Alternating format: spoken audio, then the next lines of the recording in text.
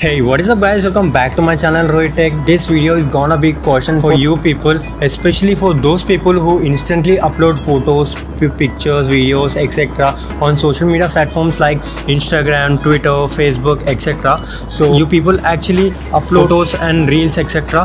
But you people just look at views, likes, comments, etc. But you people don't know that even those reels, videos, photos, etc. can give us the data like location, photo, exact time, data and all. So for you people, I'm just gonna show you the data we can take from the pictures of you uploaded in social medias and all.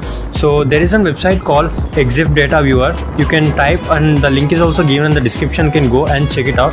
Then after typing the first one, the exif data viewer, click on that link. After clicking on that link, you can see this type of interface here. You can see what is exif data here, and you can see upload an image, and you can even submit an image URL like links, etc. and click on submit. See here a chosen file.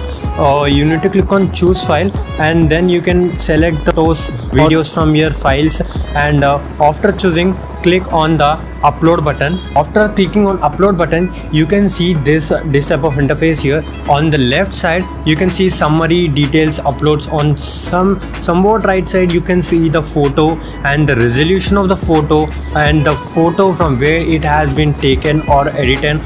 So this is the picture which I edited. So you can see from where did I edit it, on the date, picture, and the size also. And this is the picture of edited PixArt, and this is the resolution of that. So if you click on the summary, you can zoom it out, and you can see the file size, file type, MIME type, image height. You can go down, scroll down, you can see the system here. System file name is about PixArt, and the file size is 756 KB. And if you zoom on the file, you can see JPG or JPG type, and you can see in which phone this is edited. The phone is a Motorola. So even after scrolling down, you can see the software, orientation, modified date, exif date. So you can even zoom here, zoom out, and see whatever you want. After if you want to be click on a summary and all, you can just see it right side, and you can click on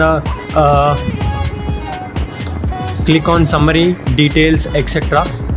If you want to upload again, you need to just click on the upload button, see the exif data in that image. So if you want to upload just videos on Instagram or any other social media platform, but you don't want to release your exif data like your location, phone, height, date, and day, etc. So there is another website called exif. So the link is given in the description, and also you can type on Google Chrome. So after that, you need to click on the first link, view. After clicking on that, you can see this type of interface here. If your interface is not in English language, you can just click on the English, and you can select your English language here.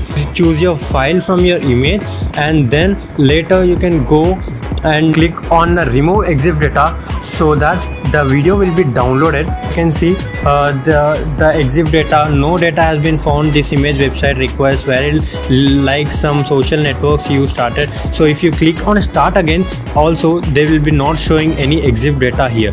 So if you want to upload your images and all, but you don't want to give your exif data, you can just go and take it. So that's it for today's video guys. Hope you guys enjoy this video. Make sure to like, share and subscribe, and don't forget to hit the bell icon. Thanks for watching.